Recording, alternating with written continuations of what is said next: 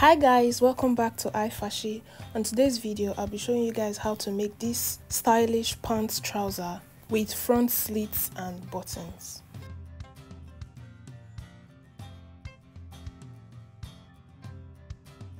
So guys, the first thing we're going to do is to bring out our pattern paper, and then the materials I'll be using: the straight ruler, the curve ruler, my pencil and the markers. It is advisable to use a pencil for your pattern drafting so that whenever you make a mistake you can just easily clean it off.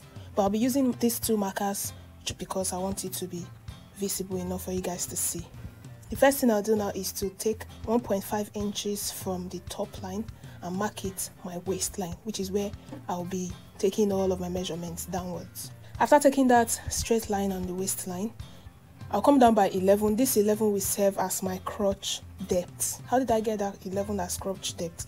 I divided my hip by 4. My hip is 44. 44 divided by 4 will give us 11. So I marked that straight line and labeled it C, which will serve as our crotch depth. The next thing I'll do is to go upwards from that crotch depth by 2 inches to mark out my hip line, and then I'll mark it out and label H. After doing that, the next thing we're going to take now is our knee length. My side waist to knee length measurement is 25. So I'll place my tape on my waist measurement and mark 25 inches downwards, and then I'll roll that out and label it K, which is my knee. The next one we're going to take is my full length, my ankle and full length measurement. Pardon me, the camera did not cover the length of this trouser, but I'll show it later.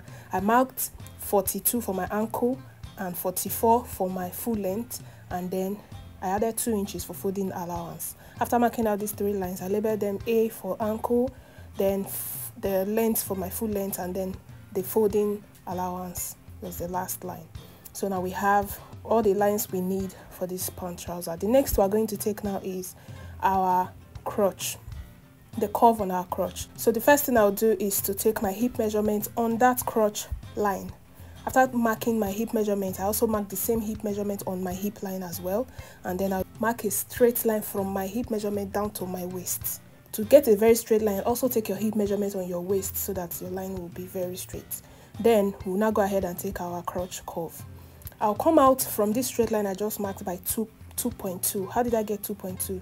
Your hip measurement divided by 20 for front. Then when you're doing the back, you divide your hip measurement by 10. So for this front, I divided 44 by 20. That gave me 2.2. And then I marked that 2.2 on the crotch line. On the hip line, I came out by 0.5. And then I used my curve rule to curve that crotch curve out. And that's that for our crotch curve. Then we'll now label this straight line our center front. This is our center front. This is where we will take our waist measurement inwards on this pant. And since that is our center front, we are coming down by 0.5, and then on the side front you go up by 0.5 and then make a slant roll. That will give your trouser a shape at the front part. So now I'm going to take my waist measurement coming from the center front inwards. My waist measurement is 30 divided by 4. That gave me 7.5. I marked 7.5, and then I added 1 inch allowance for that, and then another 1 inch allowance for same allowance. We don't necessarily need to take our exact waist measurement for this pant. I'm just taking it because this pattern can also serve you for a straight pant. If you want to make a straight pant, this pattern will work for you. So I'm using the pencil to mark out the part that would serve for the straight pant, and then I'll use my marker to mark out the part I need for this pant. So I'm taking a dart as well. We don't need dart for this pant because it has elastic on the waist. I'm taking a dart just in case you want to make a straight pant with this pattern as well. So after marking out that dart, I came down to the crotch line to divide what I have on that crotch line by 2. I got 6.5, and then I went to my knee line and I impute that 6.5 I got from my crotch depth on that knee line. That will give us our crease line. I also went straight down to my ankle and full length to mark out that 6.5 I got from dividing my crotch by 2. So I used the pencil to mark a straight line down to give us our crease line. You would need this crease line when you want to divide the front of this trouser by 2 to get these button allowances. Even for your straight pants, you need this crease line as well. It serves as the center, coming from the dart, as the center of your pant trouser. So the next thing I'm doing now is I took the circumference, my knee circumference, I took the tight one, and I took the flare pant circumference as well, because I'll be marking both of them on this pattern to give us the straight pants and the flare pants pattern. So I marked what I got from my knee circumference and my ankle circumference. I marked the tight one with a pencil to give us this straight pant, tight pants pattern, and then the wide one I got, I also used my marker to mark it out, because that's the one I will be using. I want that one to be visible enough for us to see. I'll keep my pencil aside now, and then the knee circumference I'll be using for this pant is 21. So I divided 21 by 4 and I got 5.25. I just put 5.5, then I put 5.5 left and 5.5 on my right. Then I went to my ankle circumference. I marked 4.5 on the left and on the right. So I used my marker to give us a straight line downwards, and that line will connect our waist to it. Remember, we are not using our exact waist measurement for this pattern because it has elastic on the waist. If you use your exact waist measurement, it will be too tight. If you use the exact waist, just add 2 inches for your zipper allowance. But if you're doing elastic, remember to add extra 2 inches. So now on my ankle length 4.5, and I'm connecting my knee to my ankle and to the floor, and we are almost done with this pattern, guys.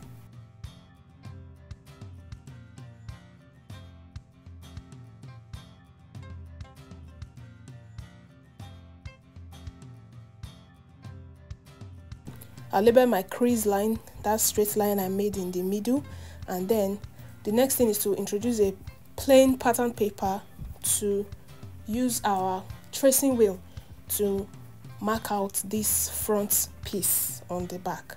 But before doing that, we're going to take our band measurements. I just came down by 2 inches from this waistline and labeled it the band, because I'll cut it out by the time I'm cutting to get my elastic waistband.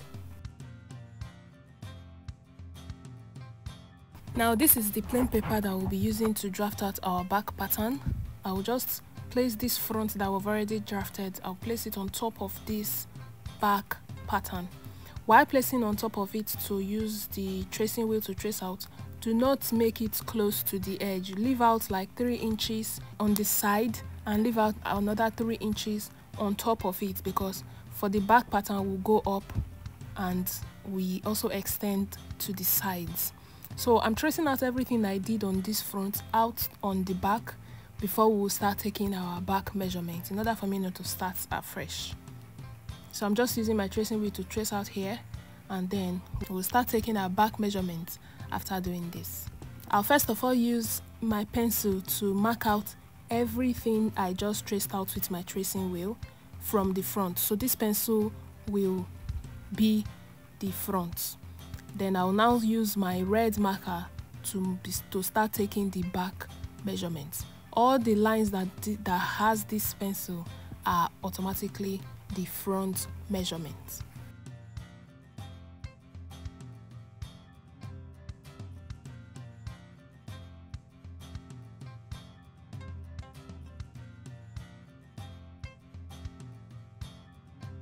So now that we have used our pencil to mark out the lines that our tracing wheel marked, this is the tracing wheel. I've used pencil to highlight the lines that I marked from the front. So we now have our front pattern again here. I will just label our waist, hip, crotch, the crease line, the knee, the ankle, and every other lines we made earlier in front, before we will now start using our marker to do the back measurement.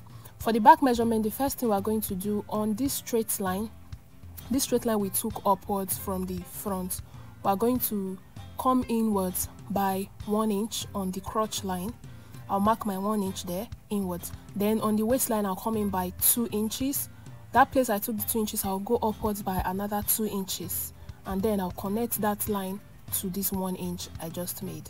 This new line will serve as the crotch line that we'll be taking all our measurements from. For the waist, we'll take it inwards. For the hip, we'll take it inwards from that line.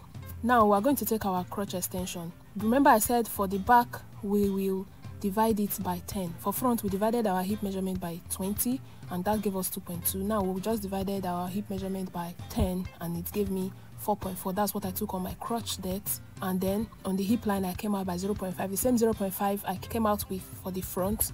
I did the same thing for the back and I used my curve rule to mark a curve. After that, I'll come upwards and take my waist measurement on the waistline. I just checked what I have on the front. I have 11, so I decided to mark the same 11 from this line. I went up by 2 inches. On the other end, I'm also going to go up by 0.5. You can go up by 1 inch, depends on you. But before we do that, we're going to extend all these lines. Remember, that's why I said you should leave space by the side. So now I went up by 1 inch on the side and I slanted this line from these 2 inches from on the center front. I slanted it to meet the other 1 inch I took there.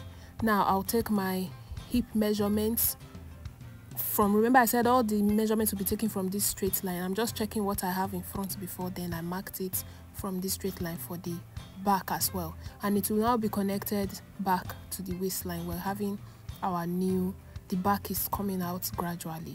So now I'll also take my dart like I did in front so that you can also get your straight tight pant from this pattern.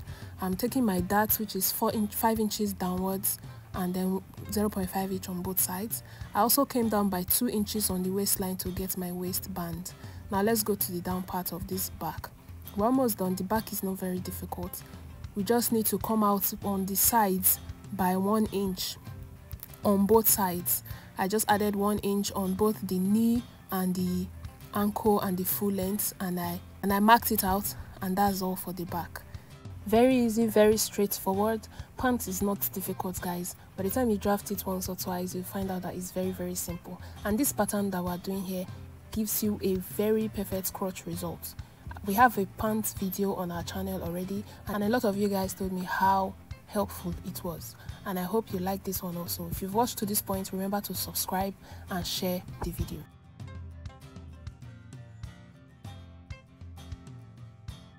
Now that we're done with the drafting, this is the front and the back drafted out. The next thing we'll do now is to cut out on our fabric. This is the fabric we'll be using. I'll take off this back pattern and keep aside, and I'll tear this front pattern into 2 on the crease line, starting from the dart we took earlier. I'll remove the band, the 2 inches I took for our waistband. I'll take it off because we'll be cutting another 2 inches fabric to make our elastic waistband, and then I will connect the dart straight down to the crease line that we marked earlier, which is the middle of the trouser, and I will cut it open in order for us to be able to get that button allowance on the front of this pant. And while you are cutting the front of this pant, kindly take note, guys, do not cut your fabric on fold, because this style has the buttons on only one leg, only one side of the front. If you cut on fold, you have 2 fronts that is opened, so do not cut on fold. And the next thing, after placing your pattern on your fabric, the next thing you do is to add 2 inches on the middle of your trouser, on the middle of this paper that we just opened up, because we are going to gum that part to make our button and buttonhole allowance. And after adding your button allowances, I added 1 inch on the sides for seam allowance, and then I cut out. This will serve as one of the legs for front, and the next one I'll cut now is the second leg of the front. I'll flip the paper over and then I'll join the papers together. It's even better you cut the other leg that doesn't have buttons first before you tear your paper. It can be done either ways.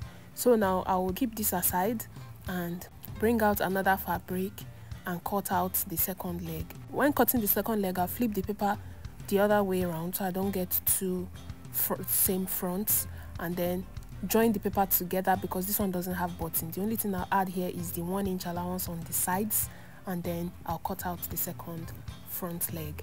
After that, I'll also bring out the fabric and the back pattern on fold. The back will be cut on fold, so that I'll cut it together, and that's that for the cutting.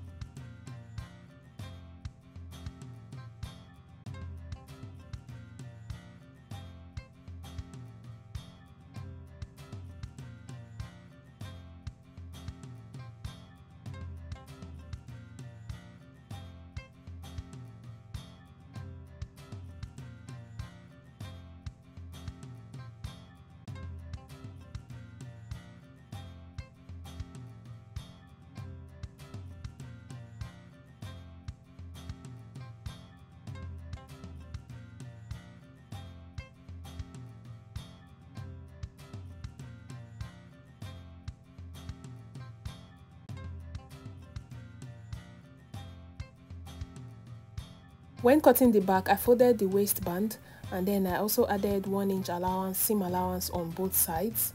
Then that's that for the back. The next thing I'm going to do now, after doing the whole cutting, is to fold in the edges of the pant. I'll fold in the edge of the down part. This down part, I'll fold it in for the back and front. And then this side, the sides that we tore open to get our button loop, I'll also fold it in, because I have to fold it in before I'll come and iron it with our hemming gum. We will hem the down and hem that button part as well. So this is what we have after folding. I folded it. The next thing I'll do now is to iron it out with our hemming gum. To fold that part, we'll be putting our button and buttonholes.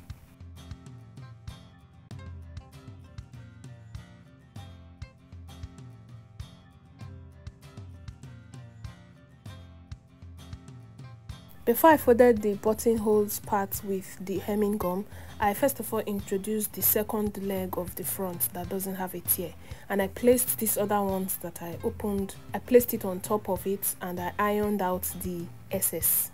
The two edges are equal. I just want to know what is remaining in the middle, and that's what I'll be using for the buttons. So I first of all ironed it out to get exactly what I would need, so that one leg will not be bigger than one. So I now went ahead and gum it with my hemming gum, and after that, this is what we have. It is neatly ironed and ready for the button and buttonholes. So the next thing I'll do now is to put it together and start sewing. I'll introduce the back patterns and the second leg and join and do the joinings of the pants trouser.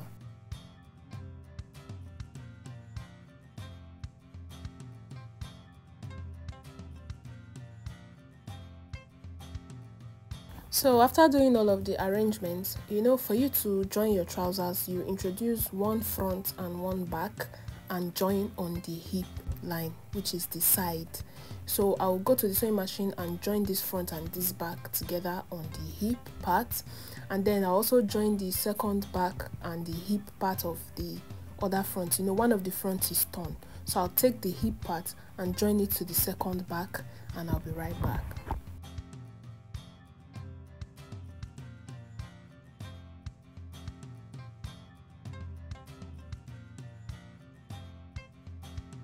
Now, after joining the both hips of one front and one back together, this is what we have. The next thing I will join now is the crotch, both the front and back crotch. I would face the good sides of the fabric facing each other. I would put the back on top of the back and join it on the crotch. This crotch line coming from the waist to down the crotch, I'll join that, and then I'll also take the front good sides facing each other. Remember, one of the fronts is joined already. This other front, the crotch part, has not been joined. Now we're going to join it on the crotch part first. So I'll go to the sewing machine and join both front and back crotches, and I'll be back.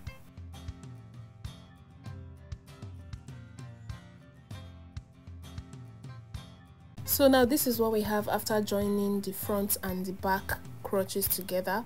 The next joining we're going to do now is to join the legs together. For you to join the legs, you're going to start from the crotch. That's the middle of your trouser, where the front and the back crotches meet. As you see me join holding together like this, the back crotch and the front crotch will be held together like this, so that you can join the left leg and the right leg together. Now when you join it facing each other like this, make sure the lines of the front crotch and the back crotch, make sure they align, and then you would join the legs together.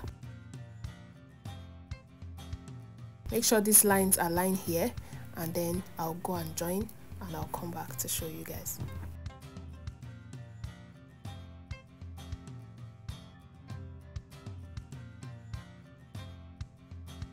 Now this is what we have after joining the two legs, the separate legs. This is what we have. The lines are aligned, the lines on the crotch is aligned.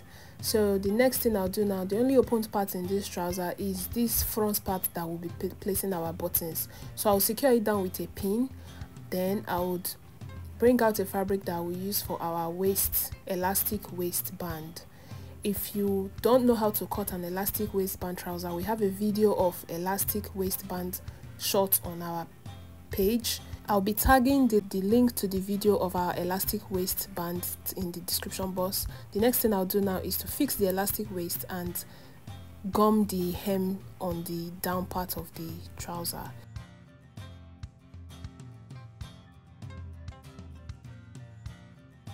So I'm just taking the waist measurement to know the length of the waistband I'm cutting.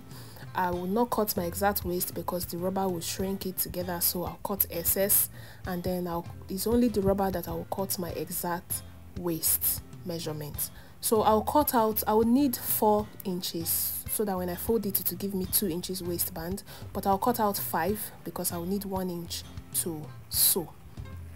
So that's what I'm cutting now. The next thing, I would introduce my elastic, and then I'll go to the sewing machine and make the elastic waistband, and I'll be right back to show you guys.